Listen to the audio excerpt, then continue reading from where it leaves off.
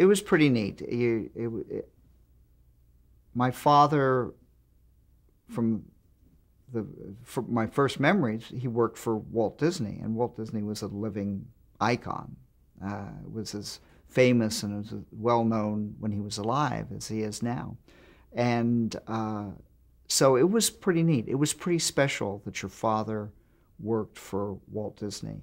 And in those early days, in the 50s, the studios worked Saturdays. That was a full day, but you didn't go to school on Saturdays. So often my father would take me to work, and I can remember going to the lot, to the Disney lot, and then when they were filming 20,000 Leagues Under the Sea over at the Searson Tank over on the Fox lot, going over there on Saturdays, and that was so cool because you could run around all the sets, and they weren't shooting on them obviously, and it was the best playground you could have, as well as the kind of the glamour of shooting movies. Watch them shoot movies as long as you kept your mouth shut and stood off to the side. Did you ever help your father?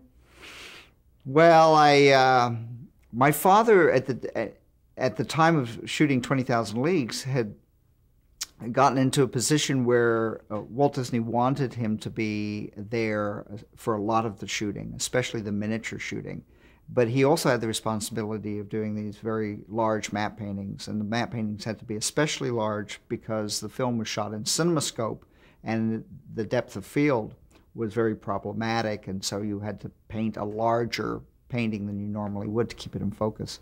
And I can remember that he would be out there, literally outside, painting on these very large paintings about 4 feet by 7 feet.